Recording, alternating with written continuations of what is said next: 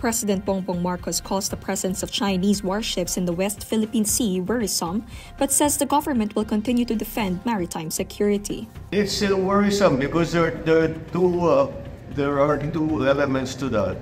One is that the dati Coast Guard lang ng China gumagalaw dun sa area natin.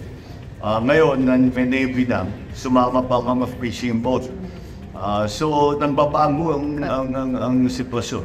On February 27, the Philippine Navy revealed that they have monitored interference in its electronic capabilities during operations in the West Philippine Sea.